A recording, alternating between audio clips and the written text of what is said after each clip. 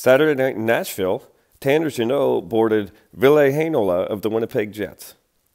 And I know the instinct is to say, Heinola turned his back last second. What could Jeannot do? He's already committed to the check. But as the video shows here, Heinola is a left-handed shot. He's picking the puck up on his backhand. What do you expect him to do here? He has a right to play the puck, and when he does play it on his backhand, his body naturally rotates to his left. That's just what a left-handed shot is going to have happen.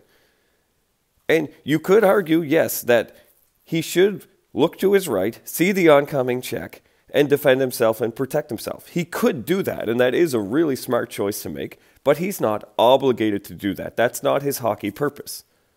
Jeannot has a right to make contact here.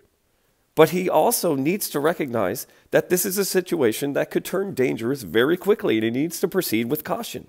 So we say he's committed to the check and there's nothing he can do and we let him off the hook. But why are you committed to a check at this point already?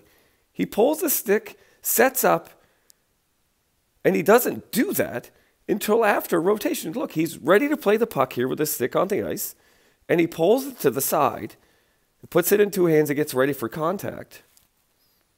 But Heinola was already rotating at the time that happened. Plus, watch Jeannot's own angle of approach.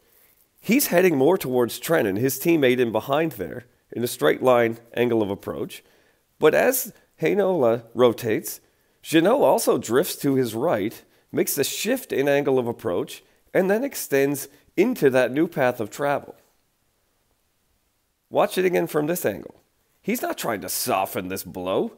He stops up, shifts to his right, and then drives forward through his new angle of approach into contact.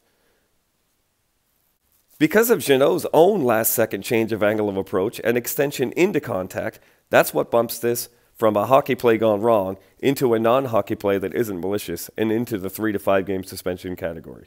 Tough Call would suspend Tanner Jeannot of the Nashville Predators 4 games for boarding.